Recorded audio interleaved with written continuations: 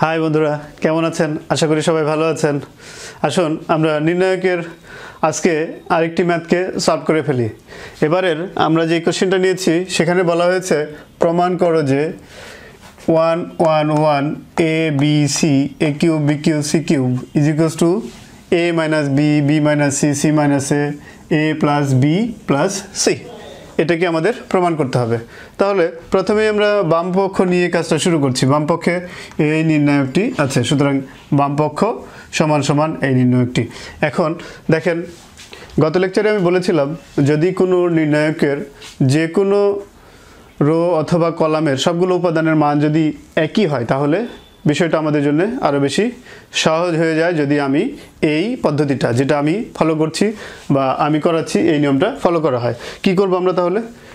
যখন তিনটা উপাদান সমান হবে বা যতগুলো কলাম একই কলামের বা রোয়ের যতগুলো উপাদান সবগুলো উপাদান সমান হবে তখন কিন্তু এই নিয়মে ম্যাথটাকে আমরা খুব সহজেই সলভ করতে পারি। তাহলে দেখা যাচ্ছে যে 1 নাম্বার 2 নাম্বার 3 নাম্বার প্রত্যেকটা কলামের প্রথম যে উপাদানগুলো সেই উপাদানগুলোর মান সব 1, সুতরাং সমান মান। তো আমাদের টার্গেট হচ্ছে এই জায়গায় এবং এই জায়গায় শূন্য তৈরি করা। এখানে আমরা শূন্য তৈরি করব, এখানে শূন্য তৈরি করব। সো তাহলে দেখা যাচ্ছে এটা C1, এটা C2, এটা C3। C1 থেকে C2 যদি বাদ দিয়ে দিই এই জায়গায় শূন্য তৈরি হয়ে যাচ্ছে, তাই আমি অপারেশনটা লিখছি C1 কমপ্লিমেন্ট সমান সমান C1 মাইনাস C2। তাহলে দেখা যাচ্ছে 1 মাইনাস 1 0। এভাবে a minus b a cube minus b cube. তাহলে এই অপারেশনটা সাকসেসফুল। এরপর এখানে শূন্য তৈরি করতে চাই, তো এটা C2, এটা C3। C2 মাইনাস C1 করলে কিন্তু এখানে শূন্য হয়ে যাচ্ছে, সুতরাং আমি লিখেছি C1 মাইনাস C2 মানে 1 মাইনাস 1 শূন্য। এবার b minus c b cube minus c cube. আর 3 নম্বর যে কলামটা সেই কলামটাকে কিন্তু পূর্বের অবস্থায় রেখে দিয়েছি। এবার আসি, দেখা যাচ্ছে যে এখানে শূন্য এখানে শূন্য, তাহলে একটি মাত্র নন জিরো উপাদান আছে এই রোটাতে। তাহলে এই নন জিরো রোটাকে নিয়েই এটার অনুরাশি নিয়ে আমরা যদি নির্ণায়কের মান বের করি তাহলে যে মান আসবে পুরো নির্ণায়কটা নিয়ে কাজ করলে সেই মানটাই আসবে। সুতরাং আমরা যদি অতি সহজে এটাকে সলভ করতে চাই তাহলে আমরা শুধুমাত্র এই অনুরাশিটুকু নিয়েই কাজ করব। তো 1 এর অনুরাশি কোনটা? 1 বরাবর যে কলাম সেই কলামটাকে বাদ দিতে হবে এবং যে রো সেই রোটাকেও বাদ দিতে হবে। বাদ দিলে যেই উপাদানগুলো থাকবে সেই উপাদানগুলো নিয়ে গঠিত নির্ণায়কের মানই হবে কিন্তু এটার অনুরাশি। তাই আমরা এই 4টা উপাদান নিয়ে কাজ করছি। এবার লিখলাম a minus b b minus c। তাহলে এখানে a cube minus b cube b cube minus c cube. তো এটা কিন্তু একটি formula, a cube minus b কিউবের ফর্মুলা। সেই ফর্মুলা এখানে আমি লিখেছি a minus b into a square plus A B plus B square. অনুরূপভাবে এটা কিন্তু একই ফর্মুলা, শুধুমাত্র a এর জায়গায় b আর b এর জায়গায় c আছে, সুতরাং এটাকেও ফর্মুলাতে কনভার্ট করলাম b minus c into B square plus BC plus C square. এবার দেখেন এখানে এবং এখানে, সুতরাং 1 নাম্বার কলামে কমন উপাদান কি? a minus B. a minus বিটাকে common নিয়ে নিলাম। অনুরূপভাবে যদি 2 নম্বর কলামের দিকে তাকাই তাহলেও কিন্তু আমরা দেখতে পাচ্ছি যে এই b মাইনাস সি অংশটুকু কমন, সুতরাং এটাকে কমন নিয়ে নিলাম।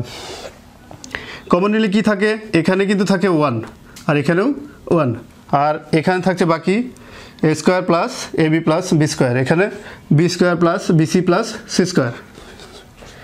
দেখেন এখানে যেটা 1 আর এখানে কিন্তু 1, সুতরাং এইটার মানটা আমরা খুব সহজে বের করতে পারি। কেমন করে? এইটা দিয়ে এটাকে গুণ করব মাইনাস এটা দিয়ে এটাকে গুণ করব।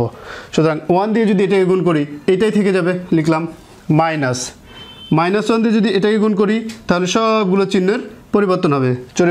পরিবর্তন করেছি এখানে minus A square minus A B minus B square. দেখেন তাহলে এখানে বি স্কোয়ার আর একটা মাইনাস বি স্কোয়ার আছে, কেটে গেল। থাকলো কি? অবশিষ্ট উপাদানগুলো BC plus C square minus A square minus A B. আমাদের প্রমাণের দিকে যদি লক্ষ্য রাখি তাহলে দেখতে পাবো a minus B B minus C এই অংশটুকু কিন্তু আমাদের দরকার ছিল এবং সেটা পূরণ হয়েছে, আর অতিরিক্ত লাগবে কি সি মাইনাস এ ইন্টু এ প্লাস বি প্লাস সি। তাহলে আমরা ওইভাবেই সাজিয়ে লিখব যাতে করে আমাদের এই রিকোয়ারমেন্ট যেটা সেটা ফিল আপ হয়। তো আমাদের রিকোয়ারমেন্টের প্রথমে কি সি, সুতরাং সিকে আগে লিখছি আমরা, ওই সি স্কোয়ারটাকে আগে লিখে ফেললাম, এবং এর সাথে যেহেতু সি স্কোয়ার আছে আমরা খুঁজব যে এ স্কোয়ার মাইনাস বি স্কোয়ার এই ফর্মুলায় আর কিছু আসে কি না। দেখা যাচ্ছে যে এই দুইটাকে যদি পাশাপাশি লিখি তাহলে কিন্তু আমাদের সেই ফর্মুলাতে চলে আসে। তাই আমি লিখলাম সি স্কোয়ার মাইনাস এ স্কোয়ার, এরপরে অবশিষ্ট কি B C and a minus B. এরপর এটা কিন্তু ফর্মুলা ভাঙিয়ে দিলাম, সি প্লাস এ ইন্টু সি মাইনাস এ, আর এখান থেকে বি কমন নিলে থাকে সি মাইনাস এ। এবার এই দুটার মধ্যে দেখেন সি মাইনাস এ কমন অংশ, সেটাকে কমন নিলাম। কমন নিলে কি থাকে সি প্লাস এ আর এখানে প্লাস বি। এটাকে একেবারেই যদি আমরা এ প্লাস বি প্লাস সি এভাবে সাজিয়ে লিখার পরে আমরা খেয়াল করলে দেখব যে আমাদের প্রমাণটা চলে আসছে, এ minus B, B minus C, C minus এ প্লাস বি প্লাস সি। এখানেও কিন্তু তাই। সুতরাং এটাই আমাদের ডান পক্ষ, এটাই প্রমাণ করতে বলা ছিল।